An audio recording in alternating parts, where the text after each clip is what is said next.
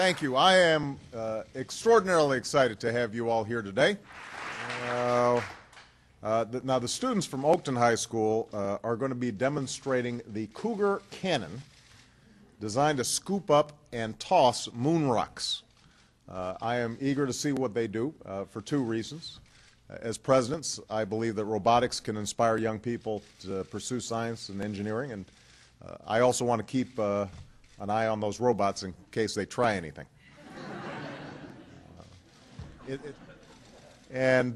Finally, allow me to thank the many leaders here today who've agreed to be part of this historic effort to inspire and educate a new generation in math and science. You know, we live in a world of unprecedented perils, but also unparalleled potential. And that leadership tomorrow depends on how we educate our students today, especially in those fields that hold the promise of producing future innovations and innovators. And that's why education in math and science is so important. So I'm here, and you are here, because we all believe that we can't allow division and indifference to imperil our position in the world. It's time for all of us in Washington and across America to take responsibility for our future.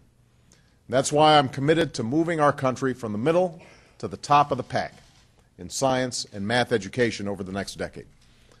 To meet this goal, the Recovery Act included the largest investment in education in history.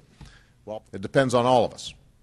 And that's why back in April at the National Academy of Sciences, I issued a challenge to encourage folks to think of new and creative ways of engaging young people in science and engineering. And we are here because the leaders in this room answered that call to action.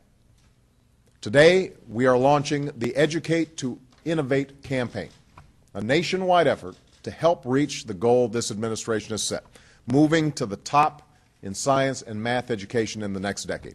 These efforts extend beyond the classroom. Time Warner Cable is joining with the Coalition for Science After School and First Robotics, the program created by inventor Dean Kamen, which gave us the Cougar Cannon to connect 1 million students with fun after-school activities like robotics competitions. And today I'm announcing that we're going to have an annual science fair at the White House with the winners of national competitions in science and technology. You know, if you win the NCAA championships, you come to the White House. Well, if you're a young person and you've produced the best experiment or design, the best hardware or software, you ought to be recognized for that achievement too. Scientists and engineers ought to stand side by side with athletes and entertainers as role models. And here at the White House, we're going to lead by example.